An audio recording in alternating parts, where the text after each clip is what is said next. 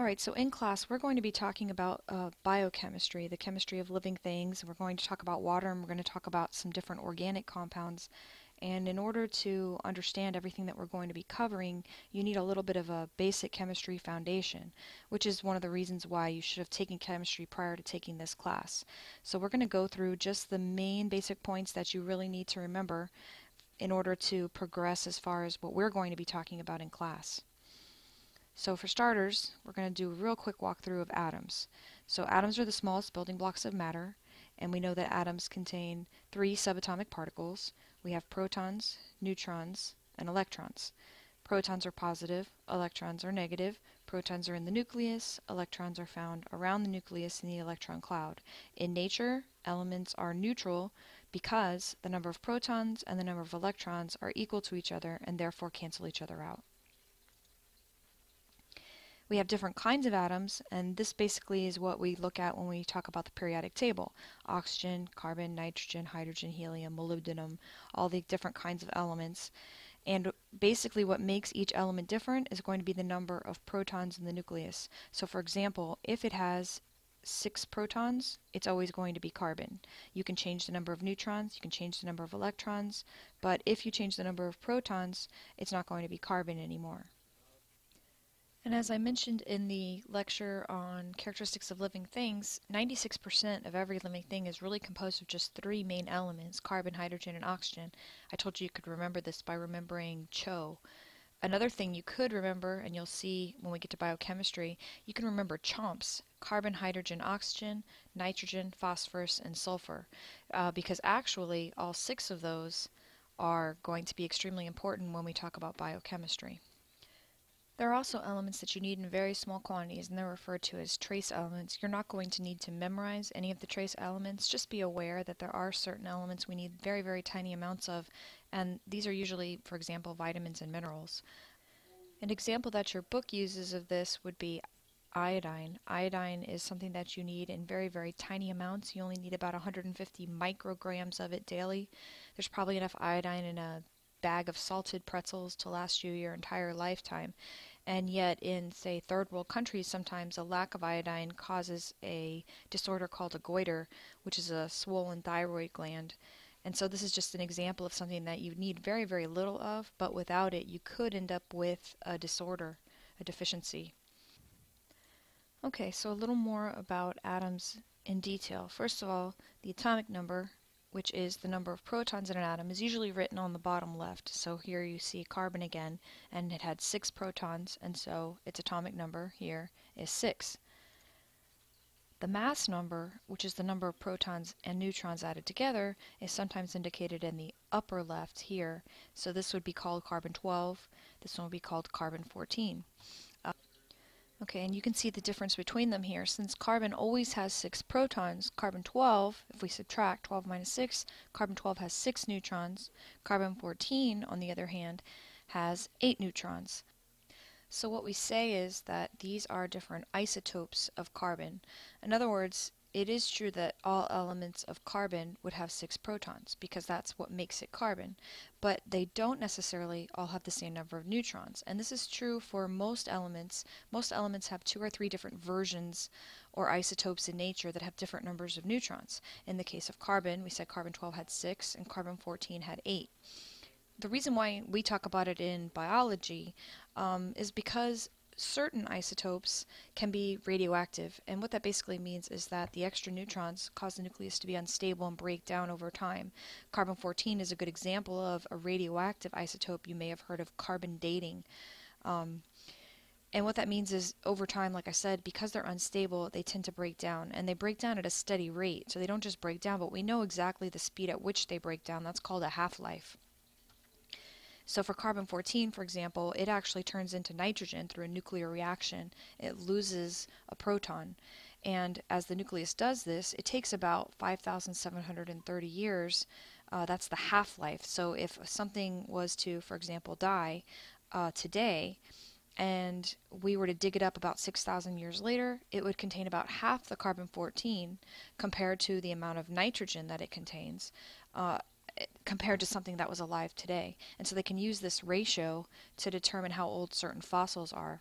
Carbon-14 in general is actually a poor isotope for fossils because its half-life is actually fairly short. And after about 40,000 years, a fossil would be too old to actually have enough carbon-14 left to measure.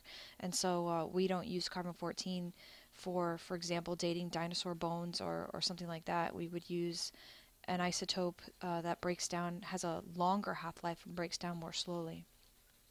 The other thing we can use these for is tracers in medicine because they actually will glow under x-rays. So for example, let's say they thought you had a blockage in your heart. What they can do is they can inject you with a radioactive iodine tracer, and it goes through the blood vessels. They take a bunch of x-rays and they can literally see the blood vessels glowing under those x-rays, and they could see, for example, if there was a blockage or something. The atomic mass is what they call the average of all of the isotopes of a particular element in nature. This is just a decimal that's found on the periodic table. We actually won't be talking about it much in class, but for example, carbon is 12.011. It's the average of all of the carbon-12 and carbon-13 and carbon-14 based on how common they are in nature, so that's why they're decimals. This is just an illustration of how half-life works because some people think that what half-life means is that, for example, if the half-life was 5,000 years, then that would mean that in 5,000 years half of the isotope would have broken down, and then in another 5,000 years the rest would have broken down. And that's not how half-life works. The idea is that it decreases by a half for each half-life. So if the half-life was 5,000 years, then after 5,000 years you would have about half left, but then after the next 5,000 years you'd be down to a quarter, and then an eighth, and then a 16th, and the amount would just get smaller and smaller. And that's the reason why, for example, carbon-14 wouldn't be good for dinosaur bones, because it's not that there wouldn't necessarily be any more, but the amount that was left would be such a tiny amount that it wouldn't be enough to really be useful. This is just a diagram of an angiogram, just showing you how isotopes would glow under x-rays. So you could inject somebody with a dye, and then you could look, for example, in this case, for an aneurysm or a weakness in the brain. And on the right is a CAT scan. Okay, and as far as the arrangement of electrons, you'll be happy to know that for this class you don't have to remember the 1s2, 2s2, 2p6, that nightmare. All you really have to know for this class is just that the outermost shell, the valence shell, contains the electrons that are going to determine how that atom is going to react with other atoms. It's going to either give away electrons, pick up electrons, or share electrons. And the outermost level has the most energy.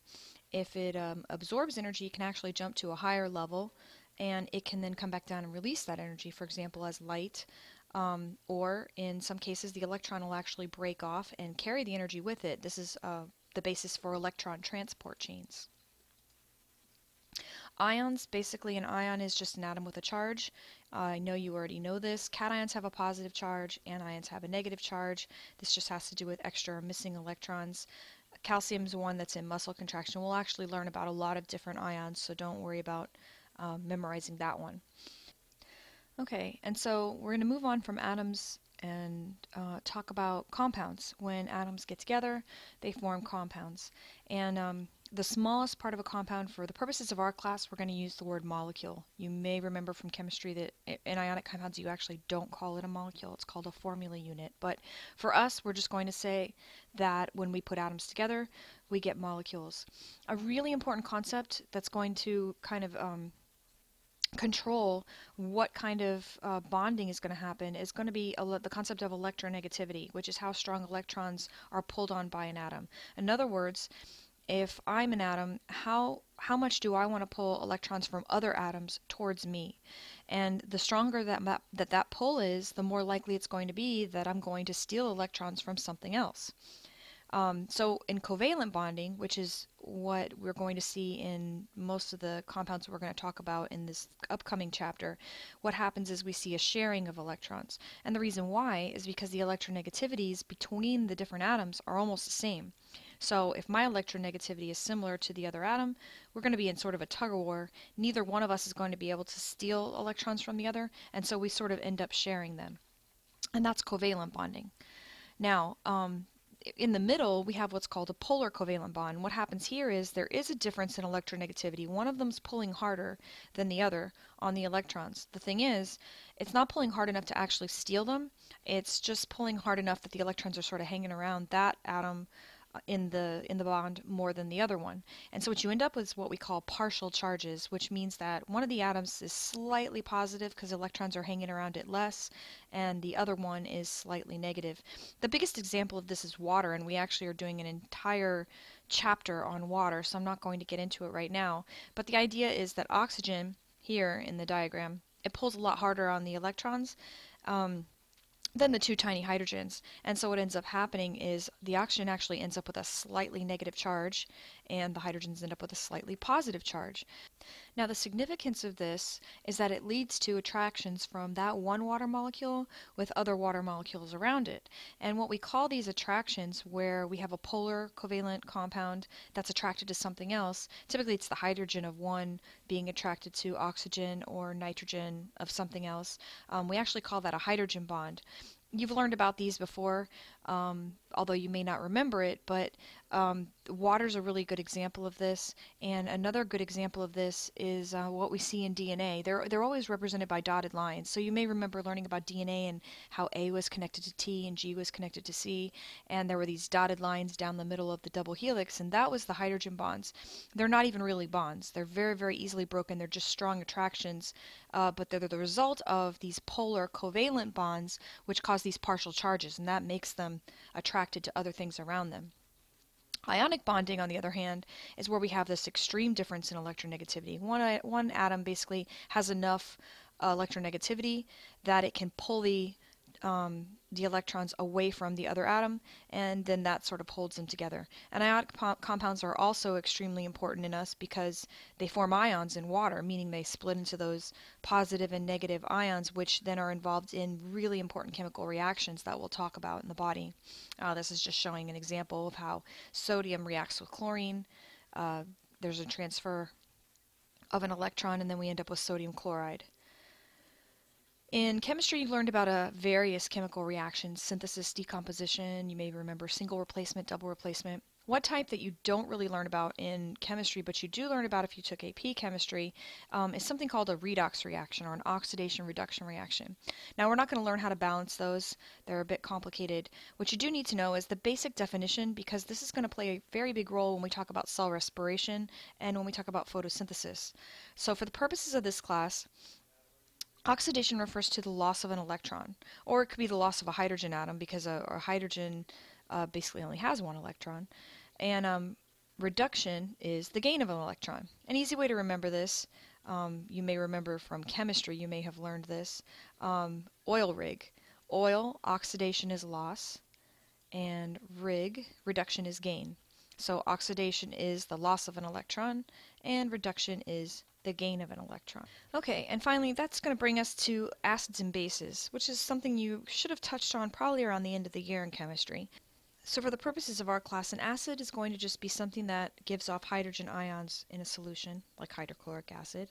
And a base is going to be something that produces hydroxide ions, OH negative hydroxide, or it picks up hydrogen from solutions. And we'll talk a lot more about this in class. Sodium hydroxide is an example.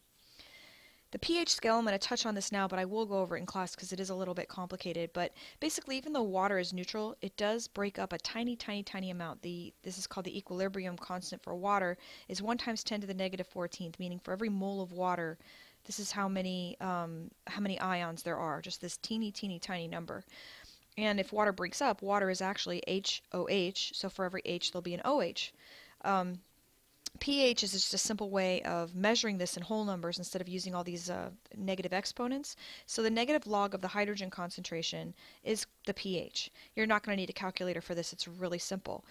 For our class, if they give you a hydrogen concentration, they're going to give it to you as a whole number, like this, 10 to the negative 7th. You just look at this negative exponent, and that's going to be your pH. You just make it positive. So if the hydrogen concentration is 10 to the negative 5th, the pH is 5, etc. Very, very simple.